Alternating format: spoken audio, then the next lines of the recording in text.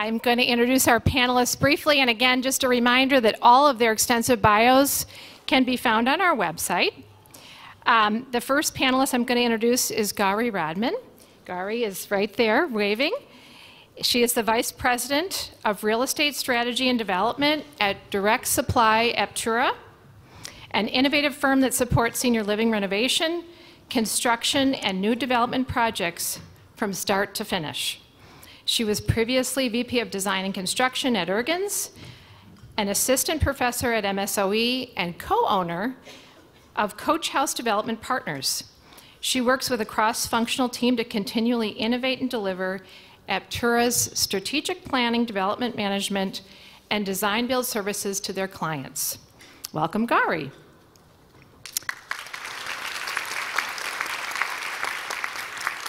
Our next panelist is Melissa Allen, two down from Gaurie. She is president of Maures Development Group. Melissa is a real estate developer, mother, adjunct professor, and licensed professional counselor. Her passion is at the intersection of social impact and business. In 2006, she founded Maures Development Group, a real estate development firm that has contributed more than $100 million of investment in the city of Milwaukee. The firm was established on the principle of leveraging bricks and mortar to lift the pride and hope found in the community. Next, Candace Spears, right here. Candace is a self-described serial entrepreneur, wife, mom of 3 with a portfolio of companies within what is called Floor 23 Group. Floor 23 Digital offers software and software services for crowdsourced challenges and contests. Mylora, did I say that right? Mylora Property Group acquires, manages, and maintains real estate. Floor 23 Media Group is a media and publishing company with a portfolio of websites, including its flagship website, blackwomangreat.com. Floor 23 Care focuses on residential living and community for adults with intellectual and developmental disabilities. And next is Lyssa Olker. Lyssa is a design principal at HGA Architects. Lyssa believes design can empower and transform. She leverages a deep portfolio of transformational projects across community and corporate markets. Lyssa is a founding member of HGA's Community Action Program, whose pro and low bono design and volunteer services make communities and businesses stronger. Her approach is to approach each project with empathy and curiosity, engaging diverse stakeholders to develop a solution that reflects the needs of the users. And finally, our moderator this morning is Portia Young, Director of Corporate Public Relations at Sargento, a family-owned $1 billion company based in Plymouth, Wisconsin. In this role, Portia has helped build the company's external presence and reputation through developing a media relations strategy, executive visibility, and compelling storytelling. Prior to her role in public relations and corporate communications, Portia worked in broadcast news for more than 14 years as an anchor and reporter at 3 different ABC affiliates. Her longest tenure was with our media partner, WISN TV, Milwaukee, Wisconsin. So please welcome Portia. Okay, good morning, Brookfield. I am so happy to see all of you this morning. I faked being a morning person for 10 years, so but I'm just so honored. I mean, the stories that we've already heard today, Peggy Troy is one of my personal heroes. I have the privilege and honor of serving as on the foundation board of Children's Wisconsin, and I am one of those grateful parents that has received world-class care for my little girl at Children's Wisconsin. So Big ups to Peggy. I am so, so happy that she has earned this recognition. But I am so thrilled to be with all of these wonderful women on this panel. We got a chance to meet, and I just am blown away by each and every one of your stories. And we are talking today about seizing the moment. How many of you in this room, by show of hands, have had to pivot? Yeah. Women, we know what it is to pivot. We pivot 5 times a day, 24/7, and I believe that's why we're all here today. So I just want to first start by asking all of you, just in 5 words or less, if you are able to do this, okay, 5 words or less, how have you seized your moment? I'll start with you, Melissa. Yes, I'm gonna start. You're closest, and you got the flyest outfit on right now too. I want to say. Hey, 5 words or less. Yeah. How did I seize my moment? Waking up every day, and grace. Okay. I'll say more later, yeah. but yeah. I would say I stopped being afraid. Ooh, okay, Gaurie. I went to my center and recognized it and acknowledged it. Okay, and Candace? I would say seeing an opportunity, learning as fast as I can, and executing, even though I have no idea what's going on. That's it. That is, what did Dr. King say? You know, faith is taking that first step, even when you can't see the staircase. That's what this is about, seizing the moment. So I just want to ask you, Melissa, since we're here, how did that work out for you? And we'll go down the panel. How did that work out? I think it is an evolution. And so life is beyond career, of course, because career is not the only thing, should not be the only thing that defines who we are. You heard a little bit about my bio, and I'd say the more that we can integrate who we are into career, I believe that is an important trait. I like Jenny's dad's phrase when it's like, every day is a work day. I too am an entrepreneur. And so every day literally can be a work day. But I also enjoy what I do. That doesn't mean it's easy and I always like it. But I have 4 degrees, 2 bachelors, 2 masters, and all of them are different elements of who I am. So I have a broadcasting degree, I have a criminology degree, I have a business degree, I have a psychology degree. I know, it's too much. But some of that seizing the moment is, you know, who we are is ever evolving. And sometimes we do things opportunistically because we think it's what we should be doing. And sometimes we pause and think about what is it truly that I resonate with, and I use that to build who I am. So seizing the moment is definitely an evolving thing, but I do think it has played out okay. Overall, I'm pretty at ease and chill and get better with time, and so I feel like I'm in a good place. All right. Lyssa. So I mentioned fear. I think most people would assume that's kind of fear of failure, but it really was more a fear of being told no. So I looked at our profession. I'm an architect. I looked at our profession and saw that the folks that I thought should be served by design weren't being served or weren't being served in the right way. We were coming into communities and bringing our own ideas and imposing them versus asking the community what they needed.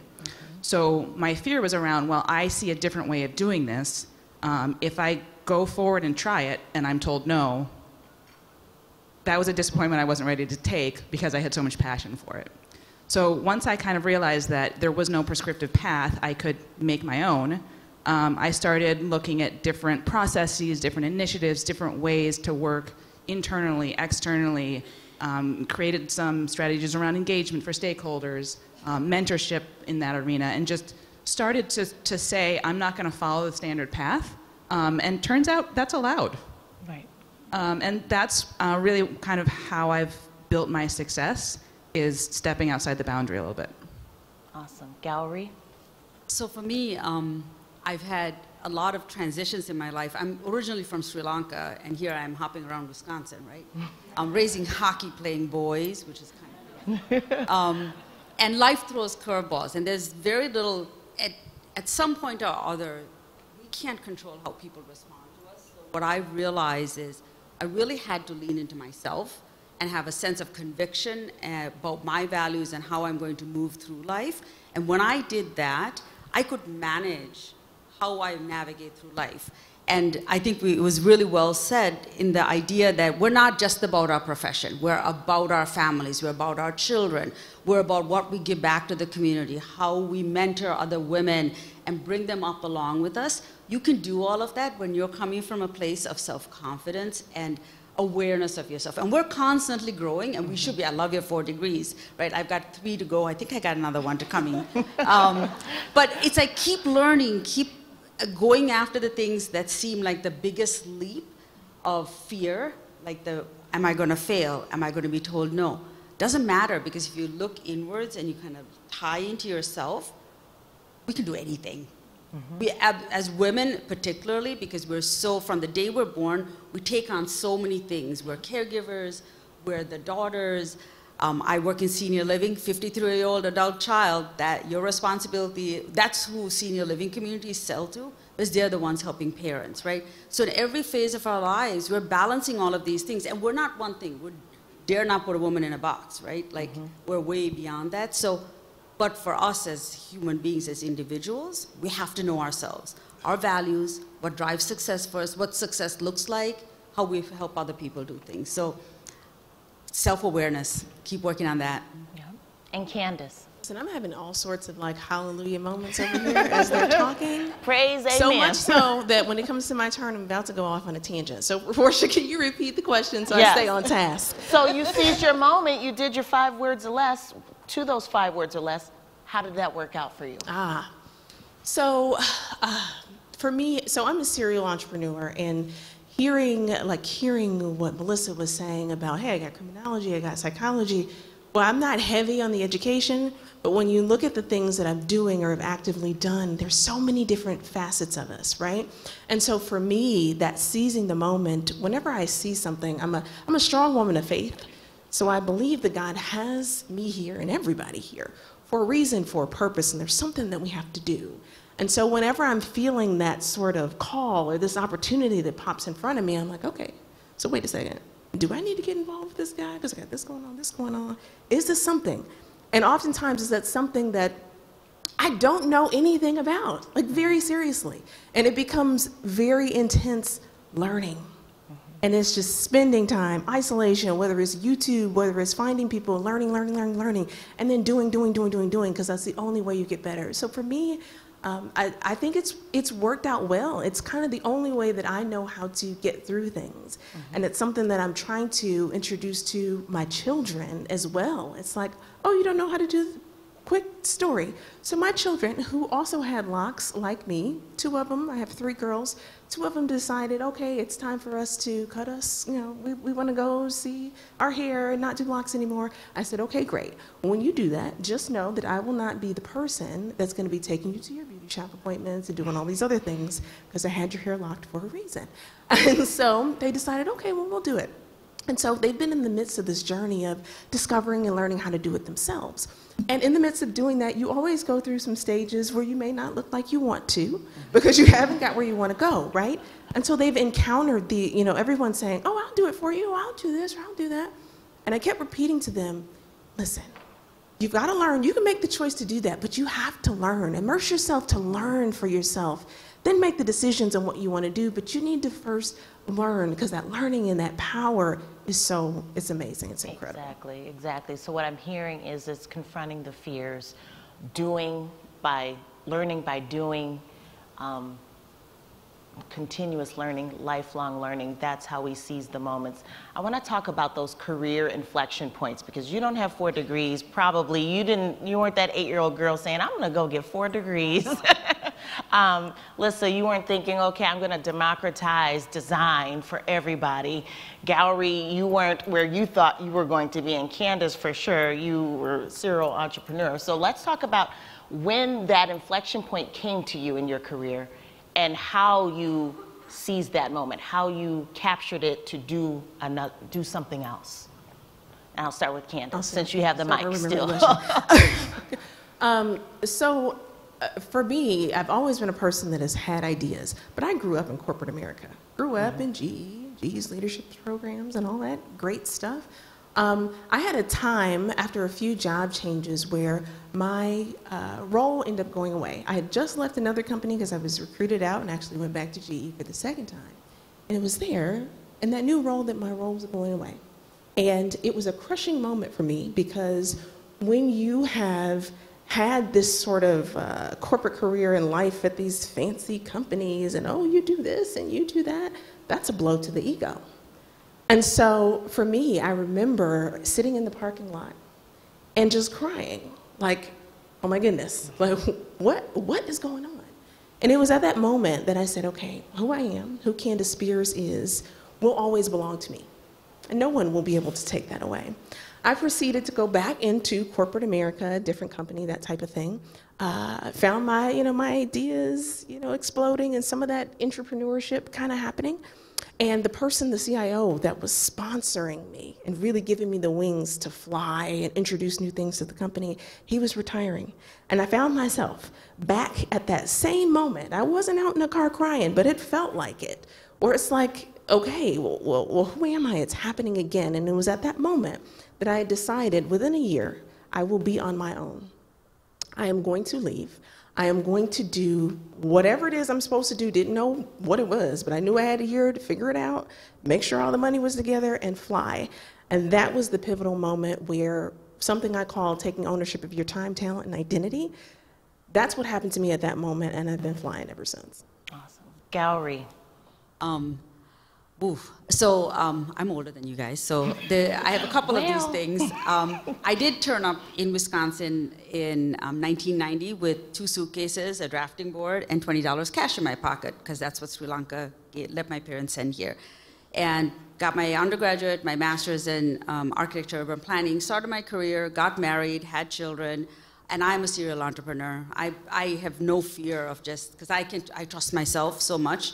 If there's an opportunity and something looks intriguing, I jump after it. So we started our career working at a firm, realized very quickly that this is not going to serve me for what I want to do with my life, started investing in real estate. My ex-husband now and I were very successful, started our own real estate development company, did sustainable infill kind of entrepreneurial development. And then 2008 turns around, simultaneous to the global financial crisis, my business partner, my husband going off together, 2 children struggling. I was like, whoa, Gaurie, here we are almost back at the beginning. I'd come with $20, made millions. Now I need to rely on myself. And I pivoted. And there were a couple really good reasons why I was incredibly successful at pivoting and making sure that I was there presenting myself the way I needed to get my 2 boys off the ground and going. Because that was ultimately my biggest responsibility as a mother, despite all the curveballs simultaneously that were coming at me. There was also a health crisis built into this. And the reason was that throughout my career, even after going through college, I always had a passion for I never compromised on anything. Social service was really important to me. Even while having young children, I always volunteered. I was on the Sargento board. I was working with Habitat for Humanity, did stuff in organizations that I had a passion for. That also opened the network of people I knew. So I had this amazing tribe around me and mentors around me because I wasn't staying in the lane that I just wanted to. There was that. I also did multiple jobs. I was teaching at MSOE, I was planning consulting, I was doing architecture. I leveraged all of those things. But I also had the courage to completely blow up my business and walk away from it. Start from scratch. Completely blew up my marriage and my business because I had to. That was my dignity, what I needed to do for myself. I could do it because I knew I was going to be able to be successful. And then I went and and then in the middle of all that, I lost my job. So now everything's gone. And I had to sit back, think through. And again, I started off by saying you have to know yourself and where your values are. I had to raise the kids. I had to make it economically work. And I had to find passion in life, right? And so I very systematically went through to try and where I was going to land. And because I knew myself, I knew what I needed. I was okay being in corporate world, but I need to be in an entrepreneurial corporate world that would let me be me, because I'm not willing to turn up anybody else than Gaurie Rodman. This is who I am. You like me or not, and I know what I can do. I found that place. And now my kids are thriving, and my boys are 24 and 26. They're self-sustaining. One's at Goldman Sachs. The other one decided to do a math degree and become a chef. I'm like, go for it, guy. He's at the Girl and the Goat. I'm driving down there to have dinner tonight and watch my little 24-year-old actually working. I'm like, hey, and he pays for his own bills. But it's like, so I get to laugh and smile and have fun in life because I had that courage to pivot. But there were lots of things that got me there. Don't forget yourself when all these other things happen to you. Everything that happened to me was stuff that I couldn't really control. All I could control was my response to it. And that strength is what we as women need to know. The other thing I had is an unbelievable tribe of women who called BS on me if I started getting into my pity party. You need your girlfriends that can do that for you. Call you out. Call you up and say, honest. I don't think so. You cried. Here, have a bottle of wine. Now start. Okay. And Lyssa? So I think my inflection points are less pivots and more hurdles. So I knew I wanted to be an architect since I was about 14. So we'll say roughly 30 years worth of essentially being on a track, but hitting barriers and needing to find ways to get over the barriers so that I could keep going towards the goal that I wanted to get to. One of the biggest inflection points from that is when I came out of grad school, I had this notion, like, great, I got a job at a firm, I'm gonna be a designer, it's gonna be awesome. 4 years in, I hadn't done anything but technical drawings. And I wasn't getting design opportunity. And I was learning a lot. I was learning a lot about the technical side of it, but I felt like I was losing my design acumen. Grad school is all about design. And so I talked to a few other folks in the same experience, and I said, well, why don't we just make up some hypothetical design opportunities for ourselves? We'll come up with a hypothetical problem, and we'll solve it. And we'll get together, and we'll get trace paper, and we'll have fun. So we did that for a while, and it was a really great opportunity to learn about collaboration and everything, but we were just doing these hypothetical projects. And one of our principals came to us and said, Riverside High School would like to redo their student union. Would you guys be willing to do that as volunteer? And we thought, of course, it's what we're already doing, but now it's a real project. So we did this project. We met the kids. We worked through it with them. We were, getting our hands dirty. We had an opening, and they're like playing Dance Dance Revolution. And I had this like aha moment of, oh, I can actually use my design and architecture talents to help organizations, communities. I'd been brought up with a very volunteer community notion, but I'd never applied it to my job. And it was this aha moment of putting the two things together, and that led to the formation. I was the co-founder of our community action program, which is pro bono services, day of service. We just had our 10-year anniversary where we've donated more than 17,000 hours and 50-some pro bono projects. So it's a really amazing program, and the reason that was an inflection point, other than just creating something that I am passionate and love, is that got me a lot of recognition in the firm.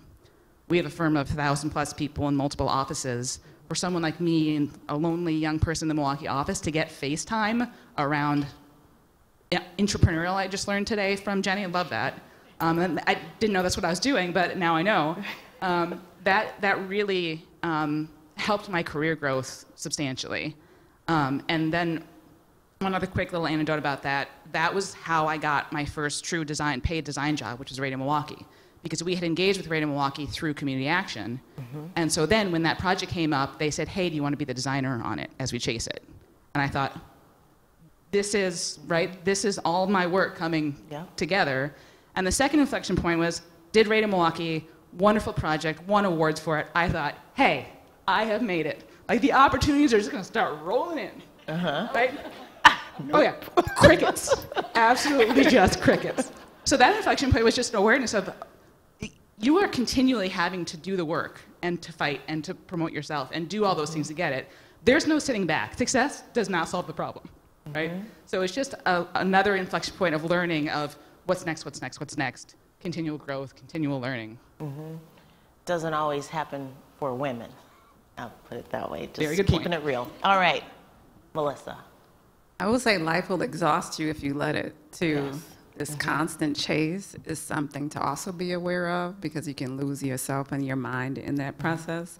So that's something that I definitely have to bring myself to, is if I'm too anxious or I'm to whatever, like maybe we need to just sit back. Like last night I'm looking at the moon and I'm like, yes, harnessing the power of the moon.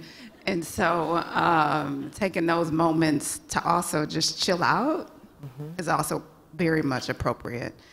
And so with every degree that I have is definitely a story that goes along with it. I'm a talker, so that whole say something in 5 words wasn't it for me, and I need a do-over. So when I first went to college, I thought I was going to do a broadcasting degree, actually. Well, I still have a broadcasting degree. And so I would catch the bus every day to Marquette, and I would be on the bus stop with this dude who was in law enforcement. He was a correctional officer for Milwaukee County. And he's like, young girl, you need to go get you one of these correctional jobs. And I was like, sure, let me go get one of these correctional jobs. And so I applied for the state of Wisconsin Department of Corrections and the county's Department of Corrections, got offered jobs for both, and then I became a correctional officer for the state of Wisconsin, did that for 4 years. So I'm still at school at Marquette, but then now I'm in this law enforcement field, so I was like, well, how many credits will it take to actually like double major? So that's how I ended up with the criminology and law studies degree. With the broadcasting at the time, I was doing like internships, so I'd be at Summerfest doing like little radio reports, at the Milwaukee Brewers doing like little reports. So I ended up, from my internship, getting a job with the Milwaukee Brewers as their entertainment assistant while I was a correctional officer. And, That's just, unique. Just, serendipitous to a certain extent, but also a part of like going with the flow and trying things. You never know what's going to come out of it. And from there, that would have been 2004, yes. Okay, so 2004, then Marquette comes out with this program called Olker, the Associates in Commercial Real Estate Program, a 25-week non-degree program that taught you real estate, fed you, and it was free, and it was at my alma mater. So I graduated from college 2003. So a couple of years later, then they offered this program just on a whim. I applied for it, took it, and this is still while being a correctional officer, still working for the Brewers, happened to be very pregnant, and was like, well, let me try this real estate class. It's free, it's at my old school, I need something else to do, why not? Took the course, loved it, like opened my eyes to a whole nother industry, and I jumped into real estate. So then I had to let something go, because at that point the plate was not, it just wasn't happening. And so I first let go of criminology, because that took too much of my time. The Brewers was more flexible, but I started off, after that Olker program, I became a commercial appraiser, did that internship for a year, then got the opportunity to be mentored in real estate development. Started my business in 2006, Maures Development Group. It's now 18 and a half years old. Awesome. Yay. Wonderful, wonderful. Snap, snap, snap. Snap, snap, snap. Some point early in the real estate development career, I had to let the Brewers go because real estate kind of was getting some traction, yada, yada, yada. So as I'm in business, I'm like, I need something that'll make me like stand out. I need something. So that's when I was like, well, let me go get an MBA. And so then I got an MBA from Marquette because I was like, I need some letters behind my name so people can like take me serious. And so that's why I got the MBA. And then in 2017 or so, I was like, well, let me do something that brings me passion. And so that's when I got the master's in psychology, and I became a licensed professional counselor. All of that to really say, right, like, I also have an ex-husband, a baby daddy, and a current husband. A 21-year-old, a 19-year-old, and a 9-year-old. So my life is a little bit like, kind of not like, I knew I wanted to be an architect, so I became an architect, and that's my career. Nah, that ain't me, y'all. And so maybe somewhere in between a Lyssa style and Melissa style, you'll find your style. But for me, it's always about, like, I don't have to have a limitation. I don't have to show up who you think I need to be. I can become who I desire to be. And that's my choice because guess what? It's my life. And so I get to dictate that. So you get to make the rules, right? I know jobs and society try to create a frame of who you need to be, but actually, no. Like to me, Matrix, red or blue pill, like create the reality that you want. It's more than a notion. It's hard to do, but push back against any norm that's trying to determine what your future and what your life should be like. And that is a great place to work from. And it takes work and it can be stressful, but the more you do it, the better you get at it. And then you chart your path the way you desire to have it charted. For me, seizing the moment was about seizing my time. Time is the most precious thing we have on earth. It is more valuable than money. And when I left the news business, I love it, and I'm never going to besmirch it because I knew from a little girl I wanted to be a journalist. My time is now my own. I don't have to live by a clock anymore. I don't have to wake up on Christmas morning and go to work. If I'm not saving lives, I don't need to be there on Christmas morning. So my time is my own. I have control over my time, and that gives you control over your own power. And that's what I'm hearing from all of you. You guys chose to use your time in meaningful ways. And you said I had to get rid of stuff on my plate because I needed to allocate my time to different things that gave me passion. Can we talk more about this concept of how do we fit it all in and still fill our cups? And I'll go to Gaurie. Oh, your mic. That would be helpful. Sorry, guys. The idea of what fills your cup really comes from the idea of, comes from the concept of recognizing the things that bring value to you and feed your soul. So I've made it my mission as I'm going through life to find the things that fill that cup for me, and that's where my focus goes to. And it's a wide variety of things. It may be, it's obviously my children, my family, definitely. Mm-hmm. It's my career and what I do. But it's also the little things. It's being able to go to spend some time in an art museum and look at a beautiful piece of artwork, reading a book that I just absolutely love, going for a walk. But everything that I do, the compromises work in the end, because I'm a better person if I'm a more relaxed person.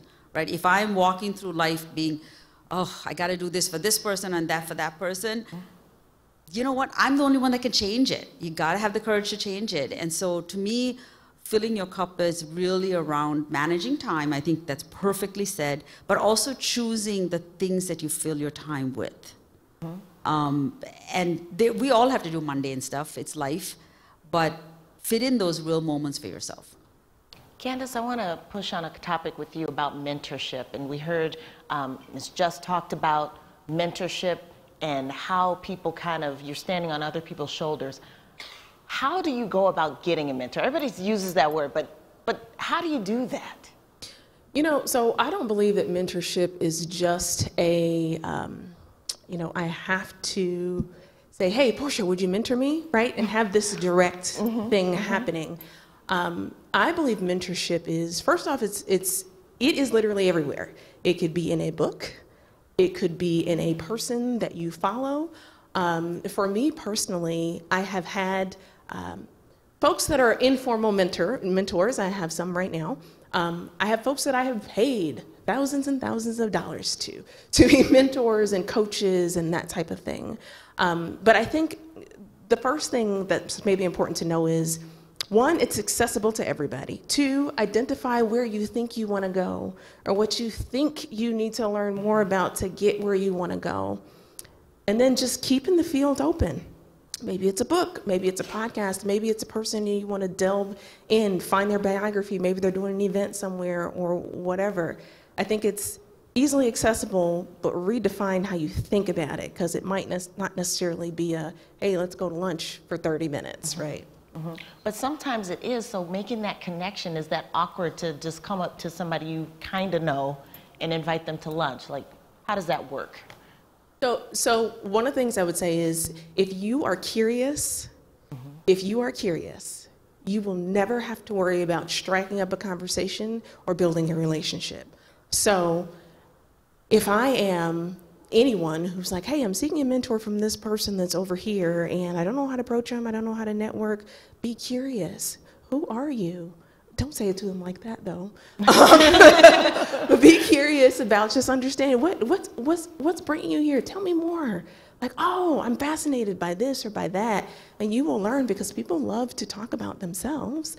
You will learn that you find some genuine connection that allows you a wedge where you don't even have to ask. It just becomes, hey, let's continue this conversation again. I love chatting with you. And it just goes. Okay, and Gaurie, you were going to say something? I just was going to say one of the things with mentorship, because I think you stated perfectly, is I've turned to people to mentor me who I've been really uncomfortable with. So when I'm in a workplace and there is an individual, man, woman, doesn't matter, but somehow or the other we're like vinegar and oil. This is not working. I've taken the challenge to kind of reach to them from a different angle, because obviously the way we're communicating isn't working. And I have learned so much from them, because different points of view suddenly have this aha moment for you. So sometimes with mentorship, don't lean into the people that are like you or necessarily, but go to the uncomfortable places, because that's where growth happens. Lyssa, how do you encourage teams to kind of seize their moment? Because you've done that, and now you've had to stand up this nonprofit arm of this wonderful organization. How do you encourage others to do the same? One way I do that is sharing my story. I think there is a tendency to see a roadblock and try and make a right turn. And sometimes that's the right decision. But by telling my story, I make sure they know that sometimes it's just pushing through. And sometimes that's harder. So telling my story and then just trying to, again, mentor in a way to say, talk to me about what your the challenges that you're having. Let's talk through it. And for me, building the team up is trying to help them understand not only how I got to where I am, but what it takes to do the type of work that I do, which is somewhat self-serving, because I'm trying to build a team that can help me grow impact, but also help us look at all of our projects with a community lens. And a huge part of that is an environment where they want to be present. So I'm in the office every day, 5 days a week. Most of our leadership is. Not all of our staff are. The staff who are really dedicated and want to learn and want that mentorship and growth are there because the impromptu conversations that you hear. This is how I learned everything I know about architecture. I learned some in school, but I learned by sitting next to people and over here, and you know this, right? Hearing someone talk about a code issue and just listening and learning and saying, hey, I know I'm not on that project, but can you explain what you just were talking about with the contractor? So trying to, maybe answering your question, trying to create a culture where folks who want to learn want to be present in the office, in the environment, so that they can have that opportunity for informal mentorship. What about those people who don't want to learn, who have tapped out, who just want to come and get that paycheck and go? They will quickly learn that opportunities don't go to them. If I get a call from, Melissa calls me and is like, hey, can you come look at this building? I want your input on it. I'll grab someone who's in the office to come with me. If you're at home, I'm not going to Teams you and say, hey, do you want to maybe come and meet me there later? Right? So they're going to learn pretty quickly that they're not getting the opportunities that the people who are present are. Melissa, on that note, company cultures and purpose and all that, I feel like you have your own personal purpose statement. You do many things. I wanted to talk to you about the mental health aspect of your role and what you're seeing today and how we can combat the vices that we have, the phones that make us, more lonely and anxious. Can you talk about how that comes into play in hindering or maybe people seizing their moment? Because you do work at Rogers too. Okay, so, all right, y'all probably have not kept track of what I do for a living. So let me level set for that for like 30 seconds. So the core of what I do is real estate development. I've been a real estate developer for 18 and a half years. So what does that mean? I'm not a broker. I'm not going to help you buy and sell a home. That's not what I do. What I do is I manifest real estate transactions. And for me, what that has played out to is doing deals in urban Milwaukee that are either new construction or rehab. And so my portfolio is something over 400 apartment units with several thousand of commercial retail type spaces. When I do real estate therapy work, it is definitely a part-time thing, but it also is something that I do with intention and passion. And I do it because I do think that it is important to hold space for people who are going through things, who may need some support or whatever. The track that I ended up on in the therapy space is my initial internship was through Aurora's Healing Center. So I worked with adult survivors of childhood and adult sexual assault. Once I graduated in 2019, I took a position at Children's Hospital. Again, therapy is part-time, real estate is full-time, and where I actually make my livelihood. Notwithstanding, so I worked for the Children's Hospital for 4 years, actually up until this year, as an outpatient therapist. So my clients were people from ages 6 to 18. Children do not exist without their caregivers, so as a part of that support of young folks comes also their caregivers. I stopped doing outpatient therapy with children's probably around March and began with Rogers because I wanted to learn more about the intensive outpatient partial hospitalization program and even the inpatient types of therapy modalities, still with a primary focus on youth, but then also I work with adults too. All of that to say, no matter if we're a professional in this space, we still can have stuff, some that are like chemically imbalanced within us, some that are society, some that are relationships, some is childhood, some that is generational. I think Portia's specific question for me was around electronics and digital stuff. I will defer you to Google, which is an electronic resource that can help you find more information on it because I'm not a specialist in it, but practically speaking, right? If we're on our phone, we're probably not paying attention to what is around us. I'm not perfect. I could even be in the car and on the phone, which is probably not the best, so it can become distracting. We, of course, can use technology in a good and positive way, but we have to be smart and responsible for it. So when you read about the impact of technology on life, you'll read about anxiety, you'll read about increased incidences of ADHD, exposures to information that maybe we probably shouldn't be exposed to, whether it's a child or an adult, and just know that the resources are out there for you. So that's how I answer that question. And to be more present in your life. Oh, because for sure. you said you were looking at the moon last night. So Oh, 1,000%. I'm like, okay, I wasn't doing that. Oh yeah, this moon isn't coming back for 13 years, so you missed it if you didn't see it. It's a special one? Okay. Yes. Okay. Well, I know we're probably running low on time. I think let's see, do we get any questions from Arthur? Let's see, if you have any questions, please text them to that number that was on the screen. But I want to just say, we're gonna kind of close and wrap up with the one thing that we have. And you saw in your programs, there's some fun one things that have just been pulled anecdotally from some of the breakout session panelists, but also I want to go with Candace. What is your one thing, if you want everybody to just kind of take away as we close the seizure moment panel? The one thing I would say is take some time to understand who you are, unrestricted. Who you are, without any other expectations about who you should be, who other people think you are. And just take some time to understand what is that purpose, what is that impact that you want to leave. I think more than anything, because we are in a world where we are busy, right? I don't necessarily celebrate that term. So because we're in a world where we are busy, mothers, wives, aunts, you name it, coworkers, leaders, executives, managers, individual contributors, entrepreneurs, whatever it is, it's so easy for us to have our identity be wrapped up in the doing and the routine and the staying on track to keep our sanity. So my one thing is just understand who you are unrestricted, get some silence, get some peace, and then make a plan to go after that. Awesome. Gaurie? For me, it is look in the mirror and see yourself and know how unbelievably amazing you are, every one of us, man, woman, child.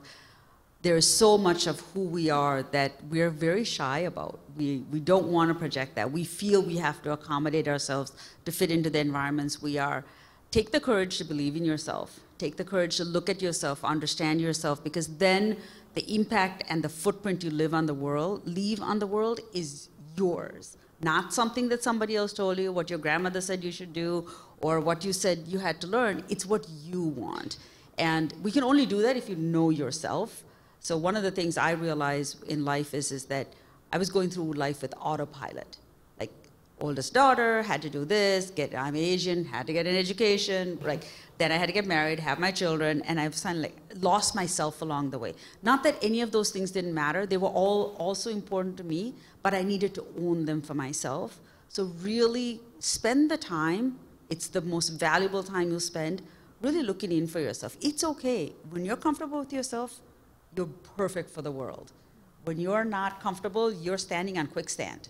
You can't be a good mother, a good co-worker, a good volunteer, a good citizen, unless you have that. So it's okay to do that. It seems really selfish, but it makes you a better person. And you do that one thing every morning, you say? I do. What do? I also looked at the moon. I have pictures of the moon. Sunrises and moon, it makes me realize that the world is a heck of a lot bigger than me and just absolutely beautiful. But now I have the luxury, because my kids are gone, I don't have to pay any bills for them, that I get up in the morning and I literally give myself time to center myself and get ready for the day. I play computer games. I play Sudoku with my 89-year-old mother in Sri Lanka, and she kicks my butt still. But it's my time to center and my time to kind of reframe how I'm going to approach the world. I go out much better. It's a combination of meditation, playing some of these mind games, because this mind better work for a while. Giving myself time. I never did that. I was always felt guilty to do that. Like, heaven forbid, I'm going to take 20 minutes, and now I can take an hour. But even if it's 5 minutes, give yourself that time. We deserve it. Mm-hmm. Lyssa, what's your one thing? My one thing is be curious and ask questions. Mm-hmm. So early in my career, I felt like I had to pretend I knew everything. And so I would just pretend I knew stuff, and then I'd get back to the office, and I'd be like, oh, I don't know what to do now, because I didn't ask any questions. And I realized it's okay to not know everything. I work with dozens of different types of clients, and I don't know exactly how a distillery works or how motorcycles get built, or, there are all these fascinating clients I work with, and I've learned to just be curious and ask them tons of questions. And one of the things that does is it means that in my job, I get to do stuff that's super, super fun. Right? Like, I learn about stuff that's interesting. And it took that pivot of, it's okay to not know everything about motorcycles. Yeah. I've never ridden a motorcycle before. Right. What do I know? So be curious. It's okay. And you're going to learn something that may impact your job, may impact your life, may impact a funny story, anecdote you tell someone interesting that you meet later on. So that's my one thing. And that's how you seize your moment, being curious. Yep. Okay, and Melissa, finally with you, what's your one thing? Yeah, I'd say use everything that life gives to you, no matter what it is, if it's defined as good or bad. And the example that I want to give with respect to that is my 9-year-old daughter, Evelyn, was born with a blood disorder. Very high-functioning human, but she does have a special medical need that can deter life at any point. So her condition is called sickle cell anemia. And when she was 7 months old, she had her first blood transfusion and probably has had 23 over her lifetime, right? So I could have taken that moment, any phase of her life, because it's always going to be something, just the nature of the condition. But I can take that and I can have a pity party. She could take it and have a life that's full of pity, but that's not the choice that we're choosing. We're choosing to say, you have a condition, but you are not the condition. And so when we're in the moment, we'll be in that moment. When we're out of that moment, we're gonna be free and live life fully.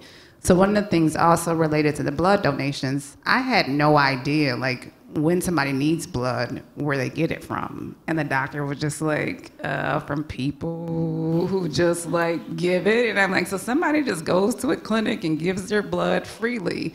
Yes, otherwise a lot of people would be dead, including Evelyn. And so harsh, but it's true. And so all of that to say, as you've probably heard from my story and the themes, is I'm not just taking the good fluffy, the successes, and making life. I'm taking all of this, can I curse? Shit. You gotta go with the ebbs and the flows of it, and you gotta ride that wave, and that is how you have a full life. It's not because, oh, Jenny look cute, she got a nice outfit, she a billionaire.